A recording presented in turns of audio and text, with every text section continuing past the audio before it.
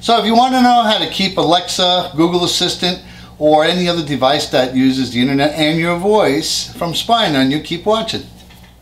Oh, and don't forget to subscribe. So we've had a few instances where Alexa has woken up and without even having said her name, she's blurted some things that were really odd, if not somewhat disturbing at times. So it's got us to thinking, what's going on with Alexa? Does Amazon keep track of everything you say without actually activating Alexa through the magic Alexa command? There's been articles that say that they do. I read recently one article where some Amazon employees were having good giggles and laughs over some of the stuff that was recorded, purportedly to improve Alexa's speech recognition. But to be quite honest, I don't know that that's entirely true. It seems likely to me that it works to their advantage to understand what you're looking for, what you're talking about, so they can serve it up to you. How many times have you been on Facebook, for example, and talk about buying something or looking for something, not on the phone, just around the phone, and all of a sudden you start getting ads on Facebook? So that's another one that I haven't quite figured out yet, but I think there's a way to block that. I'll probably put that in another video. Anyway, let me get on with this. It does involve the use of a Netgear router and the software that they provide called Nighthawk. So let me show you how this works. I'll give you a brief example. Then we'll dive into the product itself, see what it looks and what it lets you do. Alexa, should my viewers subscribe? Sorry, I'm not sure about that. She doesn't like me. Alexa, do you like me? I think you're magnificent. She can't be all that bad then. Alexa, why do you like me? I think you're magnificent. Yeah, well, she's kind of stuck. Anyway, let me get going with this. Well, let's have a little fun with Alexa first. Alexa, do you spy on people? No, I'm not spying on you. I'm designed to protect your privacy. You are? You can learn more by visiting amazon.com/AlexaPrivacy. Alexa, I may have to do that. Alexa, do you use what I say to influence what I buy? I don't know that one. You have nothing to say to that. Alexa, what do you think about what I just said? Sorry, I don't know that. Alexa, if I buy something on Amazon, does that make you happy? Here's something I found from WikiHow.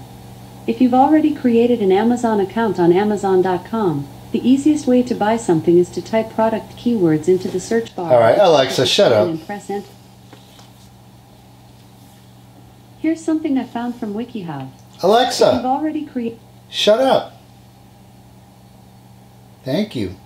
Alexa, thank you. You're welcome.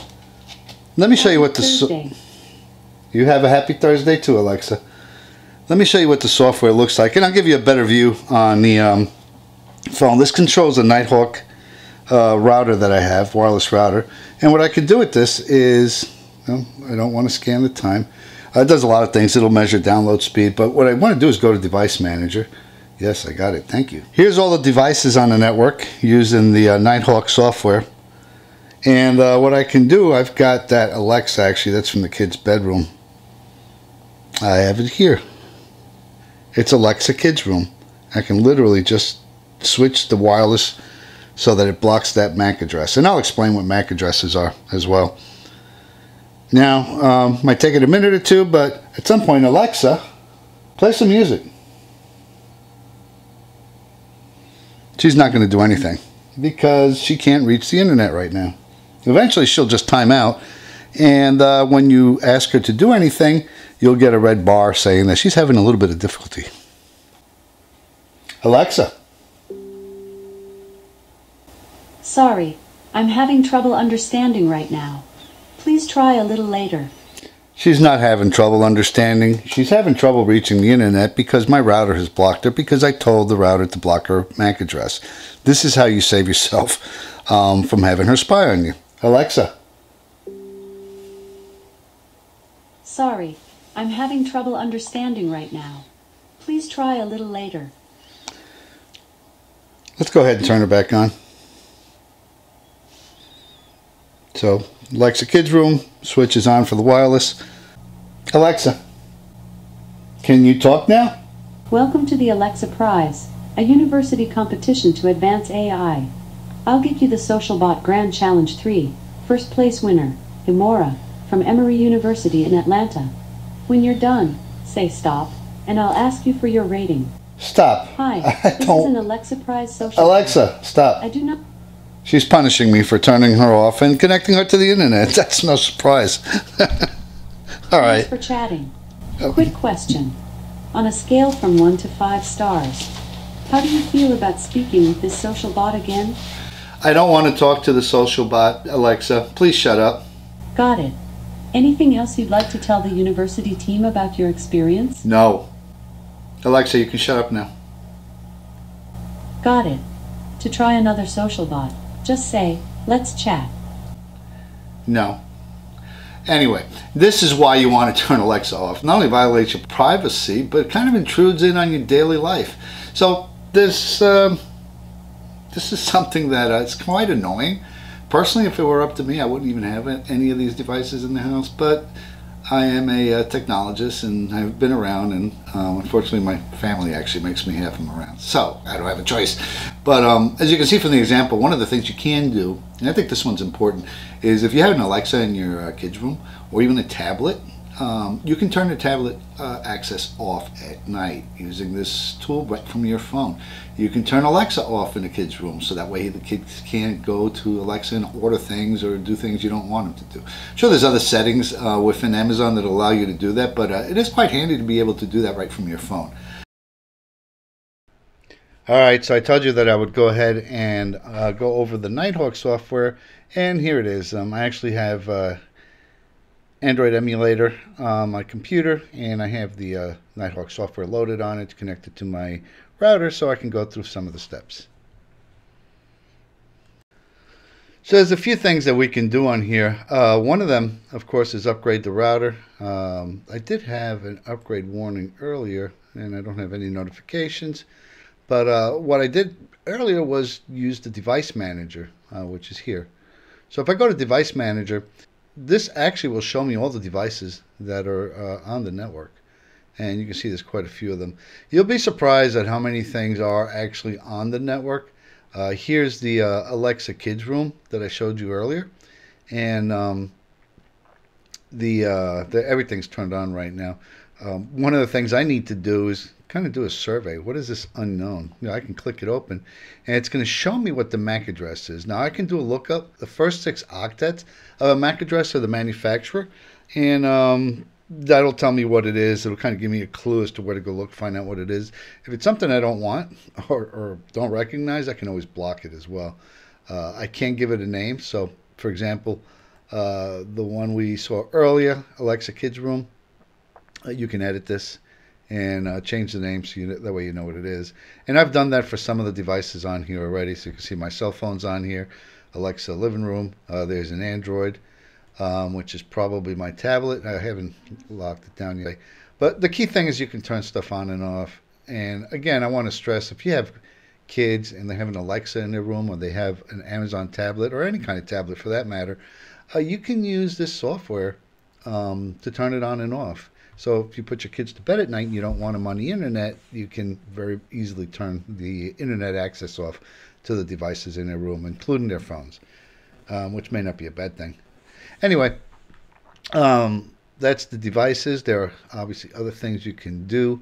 You can actually test internet speed, which is really cool. So if we do test my speed, it's going to run a few tests, and it's going to tell me what my upload and my download speed is, which is really cool. So you can just do this from your router, which is, I think, pretty neat.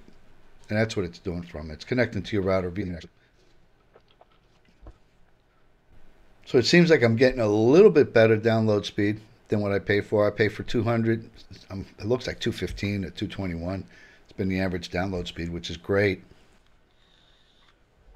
221 download, 11.14 upload. That's fantastic. I love it. New. What do we got new here? Speed test settings, ping, and it's provided by Ookla, the same one I normally use. Anyway, let's go back. There's a few more things you can do with the Nighthawk software. You can manage your router to some extent. You can go to settings and check your router settings. This is just a local IP address. I could show you the internet port, but that would give you my fixed public IP address, so I'm not going to show you that. Support's pretty interesting, actually. I'm out of support because I've had this for probably 2 years now, this router. But there's it expired August 1 of last year. Chat support expired. Phone support, online case entitlement. If you have any contracts, it'll look them up. If there's any RMAs, is there a history of cases? Which there isn't. I've never had to open up a case with them. But so this is a video of how to use the router. I mean, it's just a lot of detail that they provide in the Nighthawk software. So it's pretty useful. If you do have one of these routers, it's useful to use and download the software. By the way, this is not a sponsored video. I just happen to use the Netgear router. I like their stuff, and I figured I'd pass on some of the features that may be useful to you. One of the things you should consider if you have children and there's Alexa or Amazon devices in their room is the capability to turn off the device's access to the internet.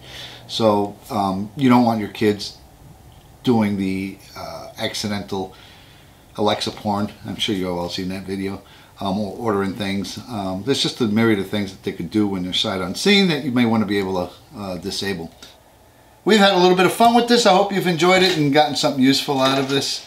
Yeah, I think the capability to turn Alexa, Google Assistant on and off in terms of them being able to communicate with the internet is a pretty useful feature. If you're interested in any of the Netgear routers, I've got some links, affiliate links below that you can order them. I will do one for other vendors if there's enough demand. If you guys write me or put it in comments, I'll pick up a Cisco router or some other manufacturer and see if they have the same features. But I hope you enjoyed this. If you have, hit like, share, and don't forget to subscribe. Thanks for watching.